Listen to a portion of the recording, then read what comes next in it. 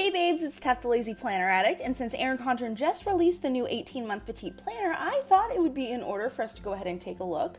So here is the email that I got. They're also talking about their on-the-go folios, as well as their planner folios for the bigger planners, leather folios, accessories, all that sort of thing. But what we're looking at today is the 18-month Petite Planner. So let's go ahead and take a look at the website and see what we can get. Now, I do want to mention I do not physically have this in my hand, and as far as I know, I'm not getting sent this for review purposes. So if this is something you would like me to review in quote-unquote person, please let me know in the comments down below. I am planning on making an Erin Condren purchase soon-ish.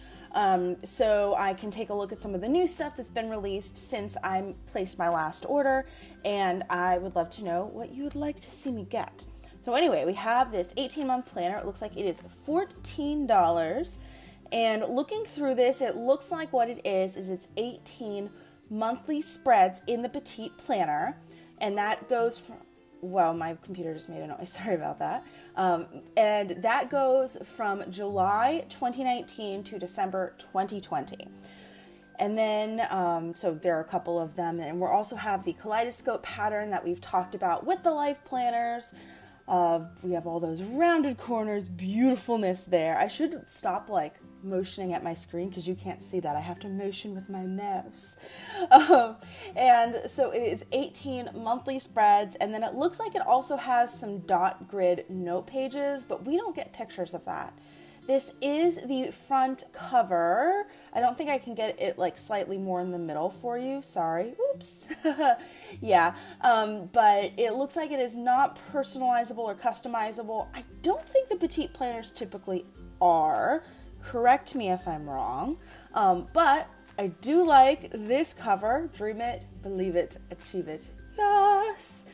And it will fit in the Petite Planner folio, as we mentioned earlier. And this would be a really great addition to maybe the daily planner or wellness log or some of those other planners that maybe don't have all those monthly spreads. This would also be good for somebody who maybe just needs to keep track of their various appointments at different times, but doesn't necessarily need something where they're planning out their whole day.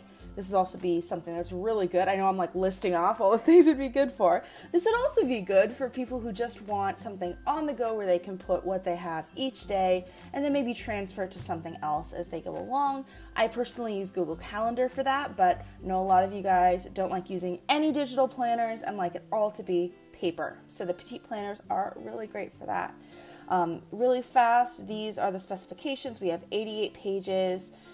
One sticker sheet in there. It did mention it comes with stickers. And it looks like we should get a look at the sticker sheet here. So it looks like we have some icons.